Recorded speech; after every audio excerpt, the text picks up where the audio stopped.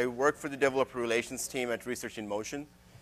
And we've been doing a lot of travel recently talking to developers why BlackBerry is important and how and why they should be developing for BlackBerry 10.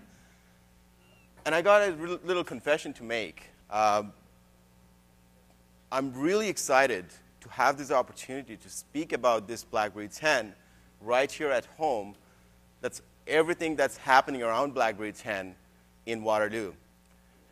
And today I'm here to talk to you about Cascades Fundamentals, and I'm also going to show you some real live demo of the sample application we have put out on our website.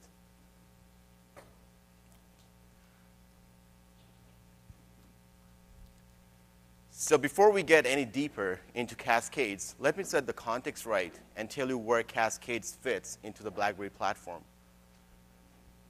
Cascades is the UI framework for those of you who will use native SDK as a development platform to build your apps. At the very down below, we have the BlackBerry 10 OS, which is based on the QNX real-time operating system. And right above that, we have all the platform and device-specific features, as well as BlackBerry Cloud Services. And on the side, to the right, you can see there is a Qt core component. This comes from the Qt application framework, which is a mature C++ framework to build apps. Now, we didn't take everything out of the box from Qt. We took only the core portion of it. So things like string manipulation APIs, for example, it's called QString in Qt. We didn't feel a need to reinvent those things. We're just reusing a platform that is already matured. But where BlackBerry 10 really differentiates is when it comes to UI and user experience.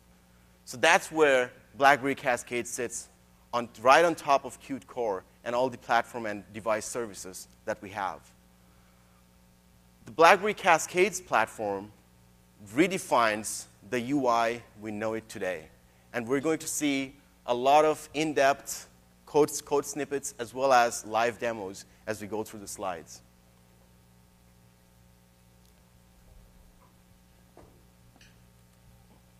So can I get a switch back, please? I accidentally keep clicking on the clicker. All right. So what is Cascades? Like I said, it's the UI framework for BlackBerry native SDK. And it comes with built-in good looks that has great looks out of the box without you having to do anything. It's extremely easy to prototype and develop UI using Cascades. The way I would like to put it is it's only as hard as coding HTML, because Cascades has a markup language called QML that allows you to do that. And everything in Cascades, there is a core principle of flow. Everything you see on the screen should be animated. There shouldn't be any jumps or any friction caused to the user as the user uses your application. And all those animations are done implicitly for you without you having to do any hard work to do that.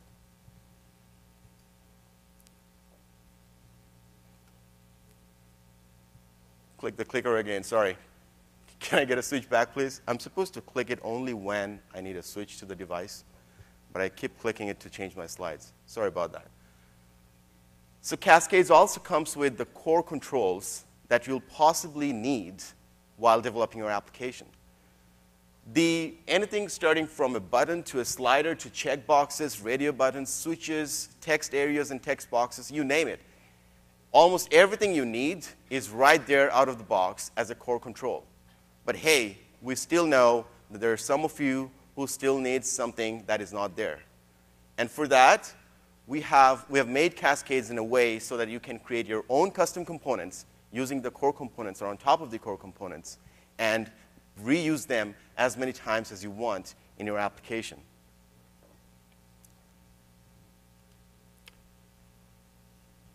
Cascades also comes with a super easy-to-use layout system. We've seen a lot of layout systems, and we've come down to two major layout systems. One is the stack layout, and the other is the dock layout. The stack layout allows you to stack your components either vertically or horizontally, whereas the dock layout lets you dock components relative to the screen's edges or the center of the screen. So using these two layouts, you can literally create any layout system in your UI as you wish. But there is still some application that needs a bit more flexibility than that. That's why Cascades comes with its freeform capabilities.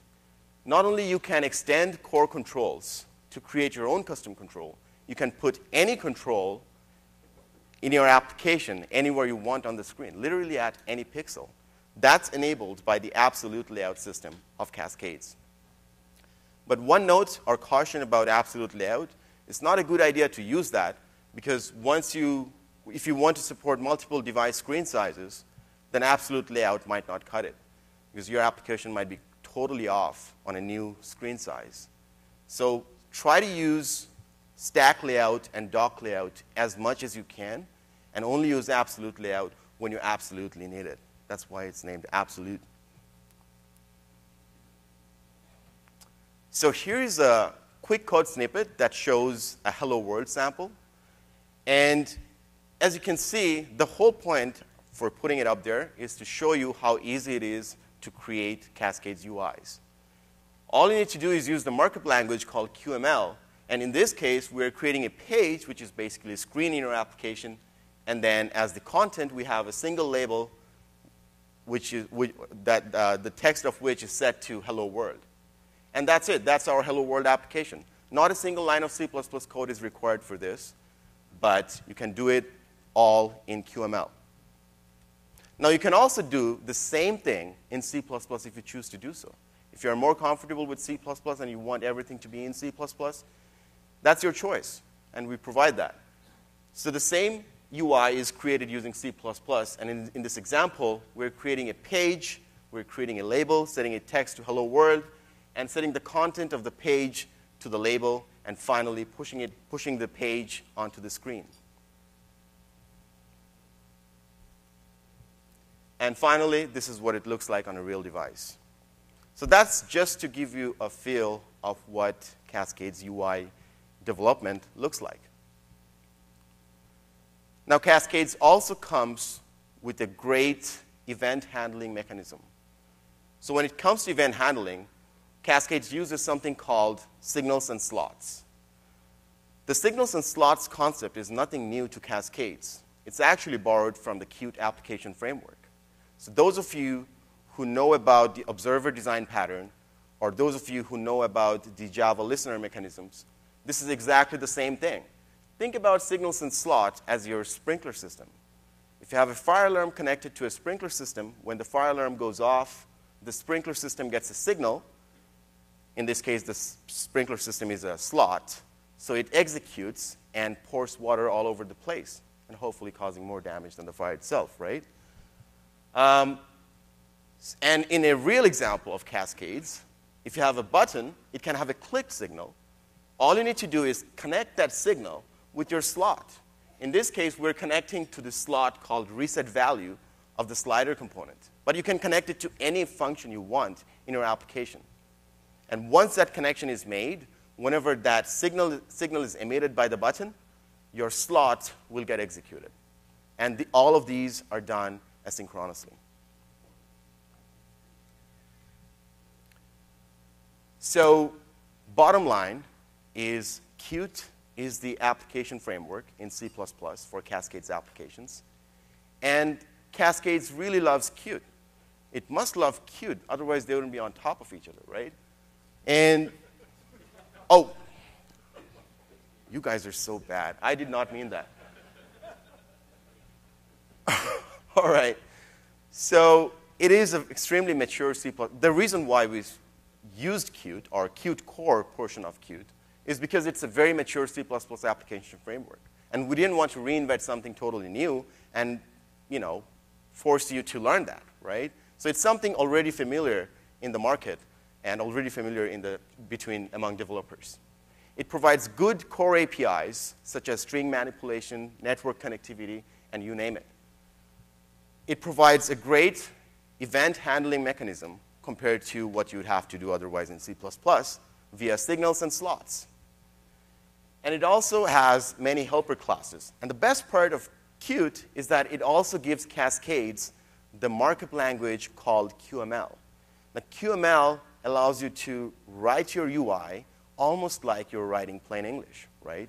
It's almost as hard as HTML5 or HTML.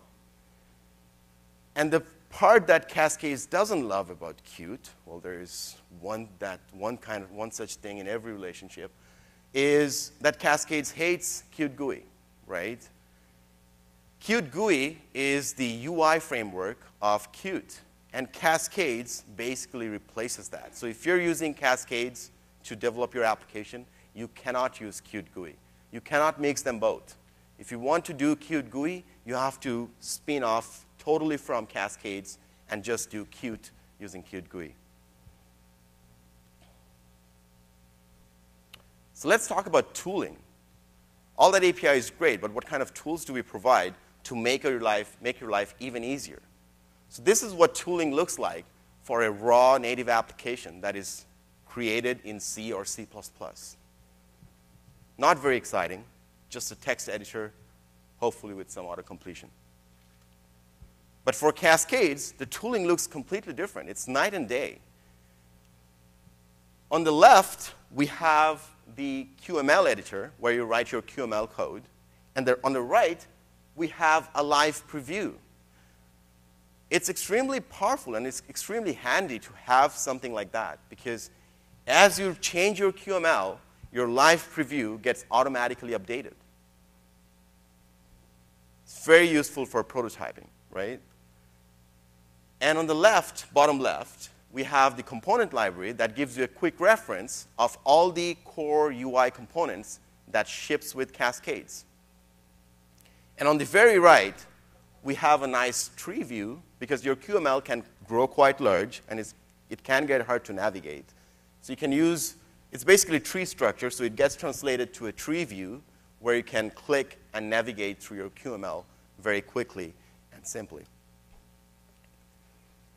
One of the things we take granted about Cascades is how awesome its multi-threaded model is. Now, we all have ugly codes. Ugly in the sense that the code that our processor hogs. So that's represented by the ugly face, of course. And you can throw any code you want in your Cascades application. But what's guaranteed is your application runs smoothly without any lag and jitter to the user. So if your code asks, what's the meaning of life? The answer that Cascades will give you is 60 frames per second. Just stop for a moment and think about that. 60 frames per second. Your application via Cascades can render at 60 frames per second in HD. So if you're not convinced yet why you should be using Cascades, please do. This is why. It's an awesome UI framework, and we're going to see it very soon when we do our live demos. It has great-looking UI components, and it also gives you the flexibility to create your own custom components that you can reuse in your application, or you can even give it to someone else for reuse. We also provide dedicated UI tooling, and the part that I haven't mentioned so far is something called the Cascade Photoshop plugin. Using this plugin, a designer who is not a developer at all, but has Photoshop skills, can design the whole Cascades UI just in Photoshop and export that in a nice package that's understood by our IDE. And then the developer can import that file. And what does he get? He doesn't get a PSD file. He gets a QML file with the real button components, slider components, text boxes, and all the other Cascades core components in the QML already written for him. So it makes that great bridge between the designer and we, the developers. And all this results in a much more productive environment because it provides higher-level APIs, and all the platform services APIs are also provided in a Qt-flavored C++ API. Without further ado, let's look at some samples. So why are samples important? We all know samples are important, but we have done some very careful brainstorming and thinking when we created these samples for you. And each sample is not just a random sample. They are meant for something specific. Each sample shows a specific feature of the platform that you can copy-paste the code from to your application.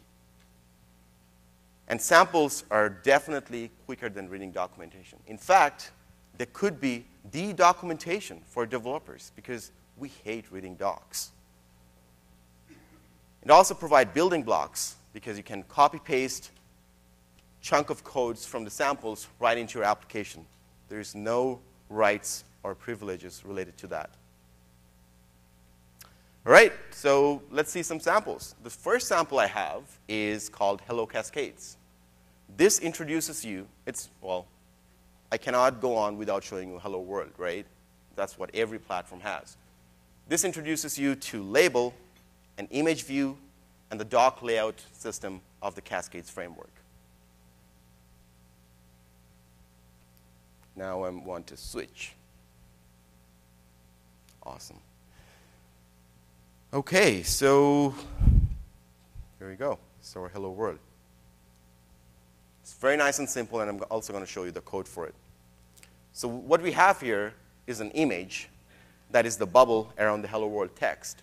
And the Hello World text is actually a label. And both of them are centered on the screen using the doc layout.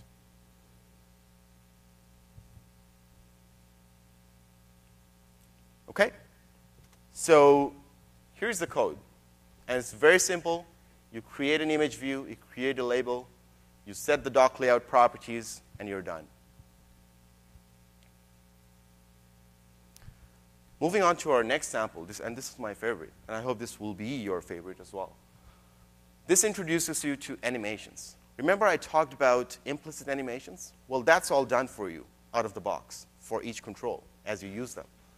However, Cascades also provides an animation framework that you can use to create any custom animations you want. And every single component in Cascades can be animated using this animation framework. And this sample introduces just that. It also introduces you to touch event handling, and also introduces you to something called OpenAL, which is the audio API in native C. Not very nice looking, but it does its job. And it comes pre-bundled with the SDK. However, I don't recommend using OpenAL because we have simpler alternatives to OpenAL now in Cascades. So you can use the Qt-flavored Cascades APIs to playback audio or video. And I want to switch.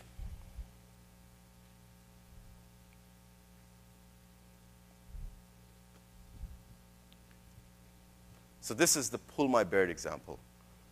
And the guy here is apparently a great-great-grandfather of one of the design wizards at TAT in Sweden.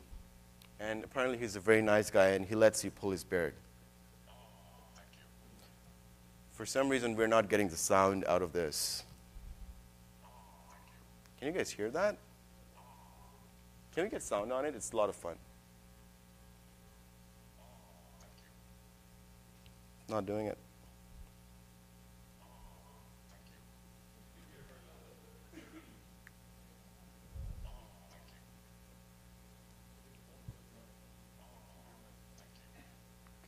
We're going to give it 10 more seconds.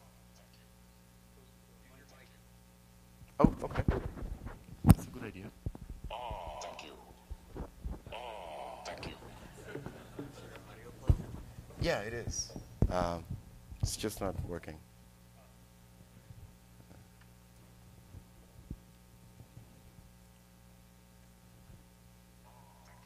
I don't know.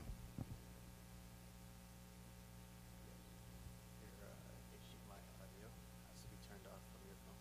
Okay, we'll move on. Okay. All right, sorry about that. It's a lot of fun when you can hear the audio.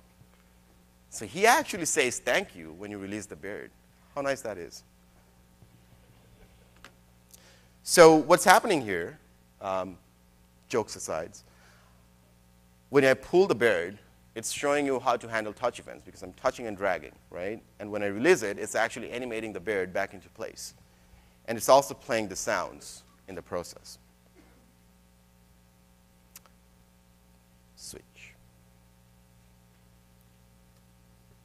So here's what the code looks like. You define the animation, still in QML. You don't have to touch a single line of C++, but hey, if you're comfortable with C++, go for it. And then on the touch event, we're simply calling the animation when it's supposed to animate. And this shows you the image view that we used for the bird. And we're handling the on-touch event right in QML to call a function that handles releasing the bird. So the next sample is called cowbell. And this is an app that shows a picture of a cow with a bell on it. And you can poke the cow to make it moo, and you can also touch the bell to make it a belling sound. It also shows you to handle rotation animations because the bell actually rotates at a pivot point, so you can set the pivot point. And it also shows you how to use the absolute layout to position the bell in the cow.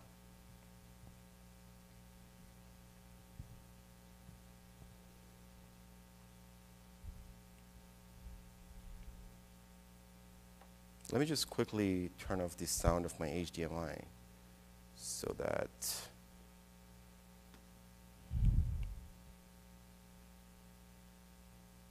off. Okay. I hope it'll work this time.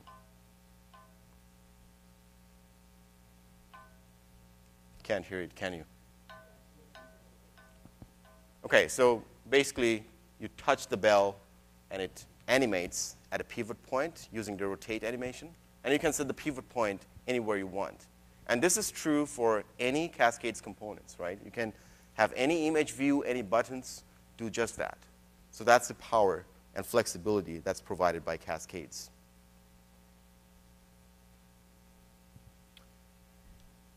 So a quick look at the code of the cowbell sample. We're using an image view for the background as well as for the bell.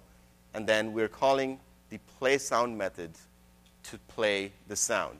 Now, this play sound method is actually implemented in C++ code. When you import the sample, you look at it.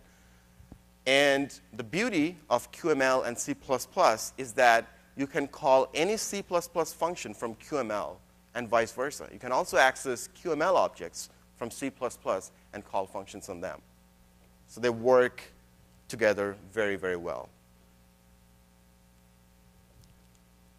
Next up is lightning crossfade. This application shows how to use the slider component, how to set up and register for its event listeners. Using layouts with several UI components on the screen, we have an image view and a slider, and do all of the above in both QML and C++. So by that, what we really mean is the same sample is available in two different versions. One version uses or does everything you see here in just QML. And the other version does that all in using just C++. So that shows you how you can use both to do anything you want.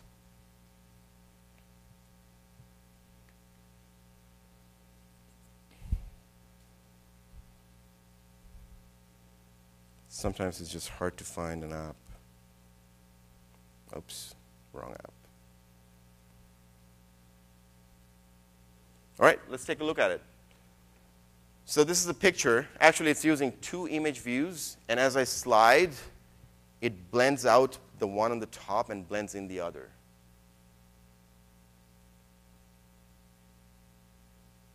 So the pictures is actually taken by one of the TAT guys when on one morning he woke up really early and they had this thunderstorm. So he set up his tripod on the camera and then took the shot of a thunder, and then he took a same shot from the same angle afterwards when the sky is clear. And then he created the sample. There's a story behind every sample. And at the same time, it also shows you something useful.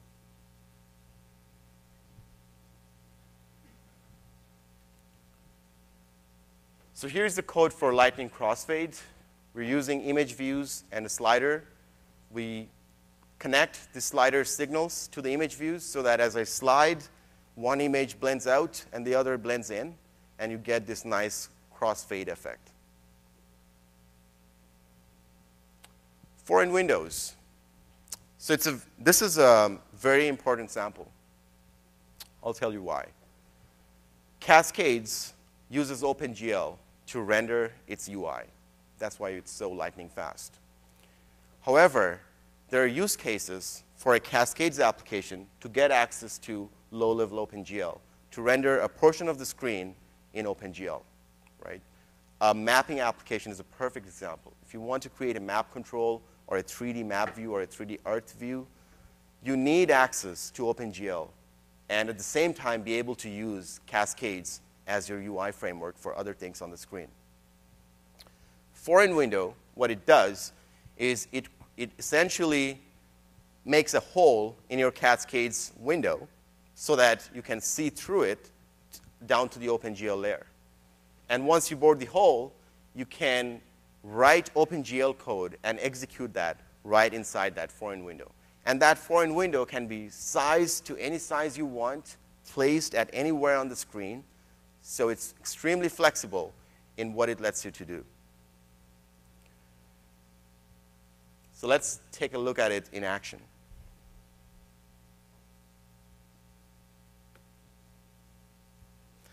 So we have this little remote control here.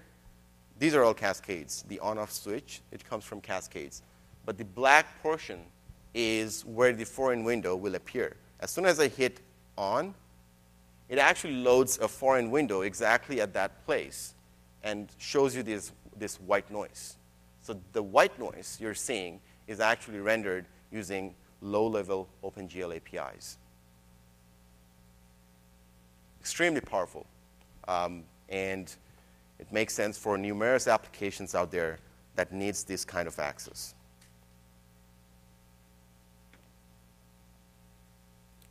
So creating a foreign window is extremely simple. Well, the OpenGL part is not, but creating the foreign window is. Because you still have to deal with OpenGL code, and hopefully you know what you're doing. So the foreign window is created in QML and sized and positioned in QML as well. And that gives you an ID. And in your C++ code, you just bind that ID to your OpenGL code so that it renders to that buffer.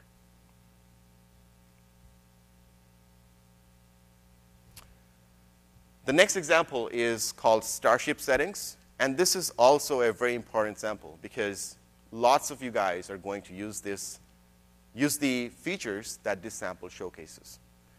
So this sample basically shows you how to persist data. Every application today persists data, right? Be it the state of the screen, be it user data. You want to persist application state. You use the Q settings API that is super easy to use to store simple, raw, persistent data. And the Starship example does just that.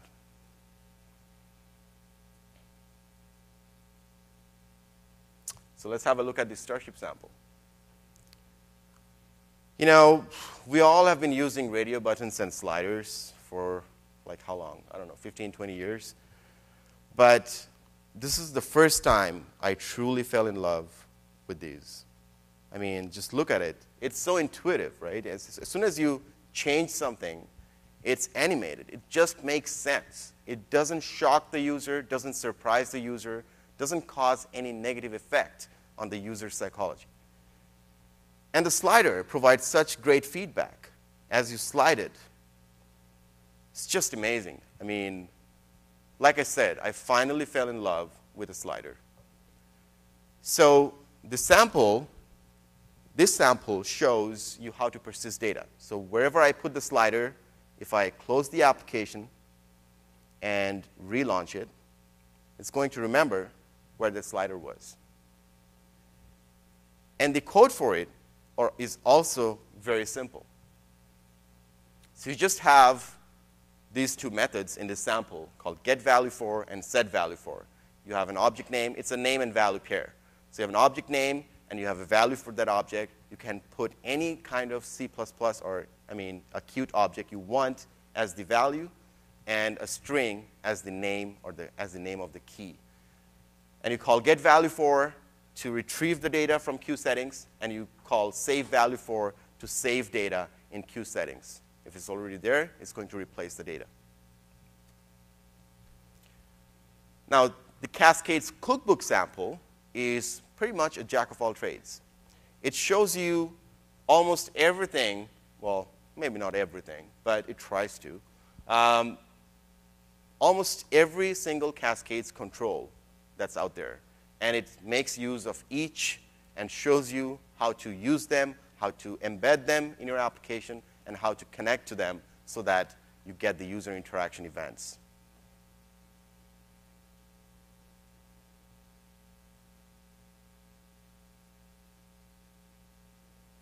There you go. So as you can see, it has image, views, buttons, sliders, input, label, picker, everything you can think of pretty much in Cascades. And it's a very nice and handy sample application to have in your disposal because it's a quick reference to anything you want to use in Cascades. So let me pick some of my favorites here. Actually, my favorite is the animation.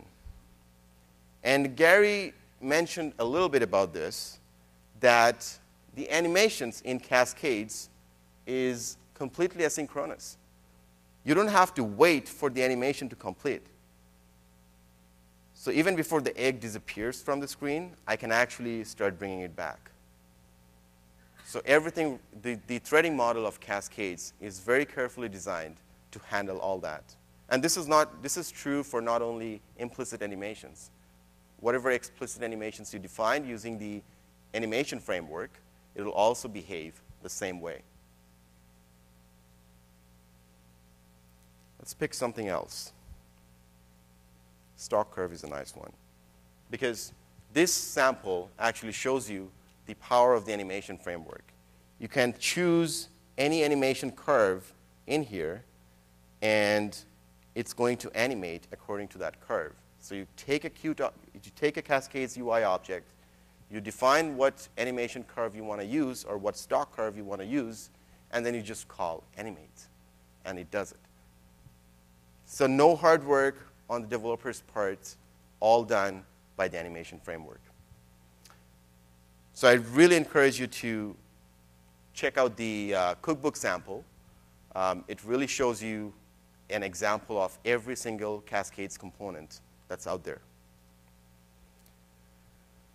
Now, moving a bit off from Cascades and show you how some of the platform services are actually exposed to Cascades applications.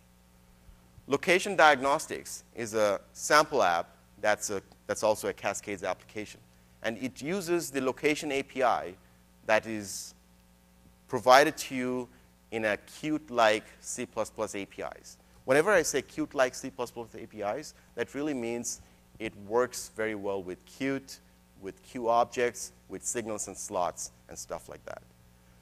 So the location API demonstrates how to use the location API of BlackBerry 10 to get GPS coordinate or to get coordinate based on wireless LAN or cell towers. Some of the APIs are in the roadmap and will be available in the next beta release, hopefully. And they will include things like satellite information, geocoding, reverse geocoding, as well as maps. So let's have a look at the location API in this location diagnostic sample application. I don't have GPS here, so it may not work, but we'll try. Well, you get the idea. So once you hit start updates, it actually starts the location engine. And then once it gets a fix, it shows you all the different attributes that are bound to your location. Things like latitude, longitude, altitude, timestamps, and the method it's got computed as well. And the best part is we're simplifying this API by miles compared to BlackBerry Java. You don't have to specify a lot of the setup to use the location API. All you need to do is pretty much, I want a location, get me the best fix you can at this time. and the location API goes out, triggers all sources, and whichever comes first and comes first as best gives you that location in return.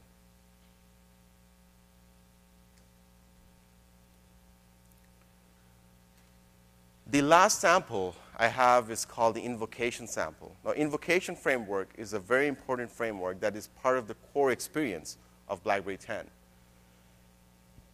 Come launch, it's going to be hard to find an app that does not take advantage of this invocation framework, because this is the framework that really allows you to go beyond your application and leverage other applications to do some task that your application doesn't do. However, it makes total sense to trigger that task from your application. So this framework introduces you to invocations, querying for invocations, as well as using invocation right in your application menu. So let's have a look at this. So as part of the invocation, you select any type of application that you want to invoke, and you select an action. For example, BB action open says open something, and you select a MIME type, which is image/PNG in this case, and you have the data for the image. I have test data here, but that's not an image. But I can still show you that it actually invokes an application that can handle that invocation. So this application registered to handle that kind of invocation that says open PNG content. And that's why this application got invoked from that application. Now remember the BlackBerry Flow concept. See how it slides in and gives the user a cinematic experience without any blocks or dialogues? That's what BlackBerry Flow is about, right? An invocation framework forms a core part of it.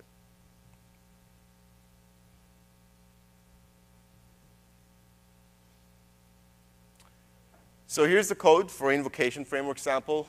You just create an invocation request, and you say invoke with these few lines of code. And on the target application side, the target application registers with the invocation framework, and that's why the target gets invoked.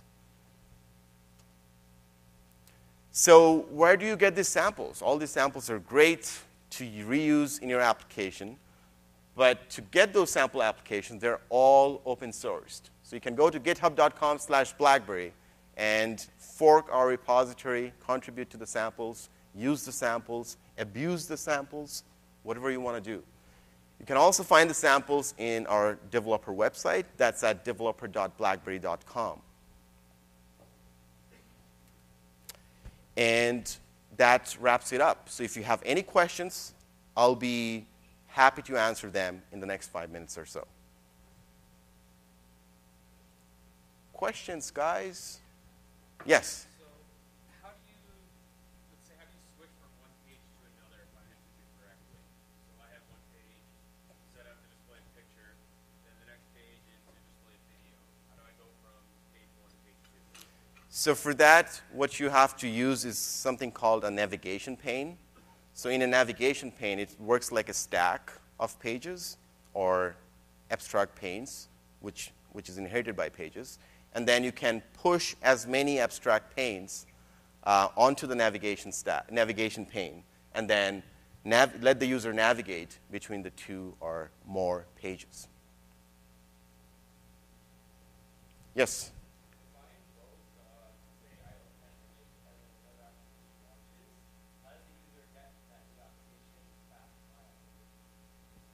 Okay, so the question is, when you invoke another application and the new application gets slided in to the screen, and how does the user go back to the previous application?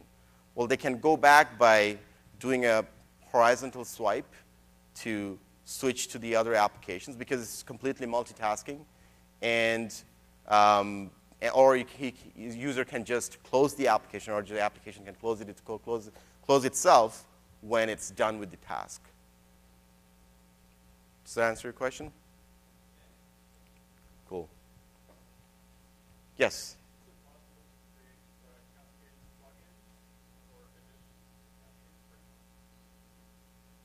What kind of plugin? So the question is it possible to write Cascades plugins?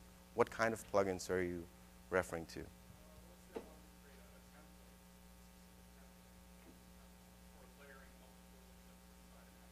Okay, I see what you're saying. So this is exactly what custom components are. You can create custom components using any of the core components, and you can lay it out inside the custom component as you wish. So you have full flexibility down there. To go back to your invocation question, there is another type of invocation that's called cards. So what cards do is it does not actually invoke the target application in a new window. Instead, it borrows a page or screen from the target and slides right into the calling application.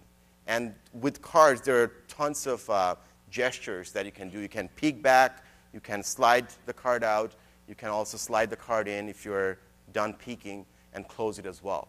So cards is very flexible and powerful, which is supposed to be in the next beta release. Yes?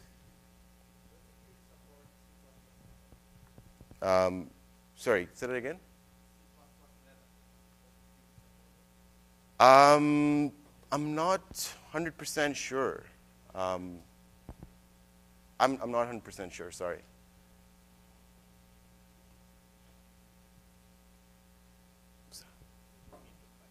Yeah. So the question was, what version of C++ Qt supports or Cascade supports? Any other question? Sorry, I have blinding lights here. Can't really see you. Yes?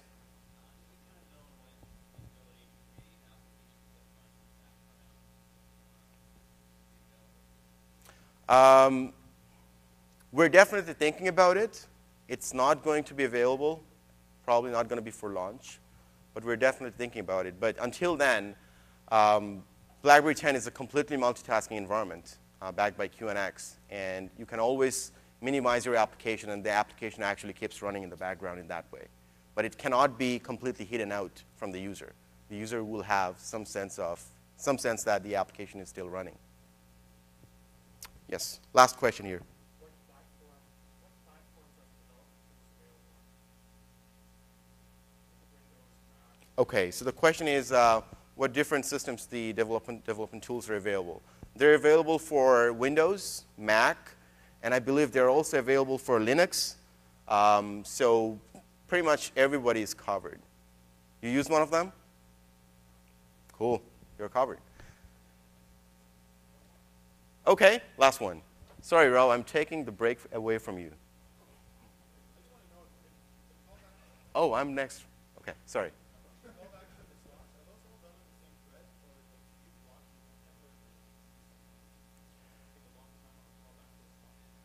So for the question is signals and slots blocking? Is that the question? No. What's the second question? Or in other words, could an event be in progress and another event could be called at the same time? Oh, yeah, absolutely. So the question is whether signals and slots are blocking. The answer is no. Signals and slots are completely asynchronous. So once you connect your signals with your slot, as there could be 10 signals coming to your slots asynchronously. So it doesn't matter. It's every single signal has its own asynchronous model. All right, with that, that wraps up the Cascades Fundamentals and sample applications. Thank you very much.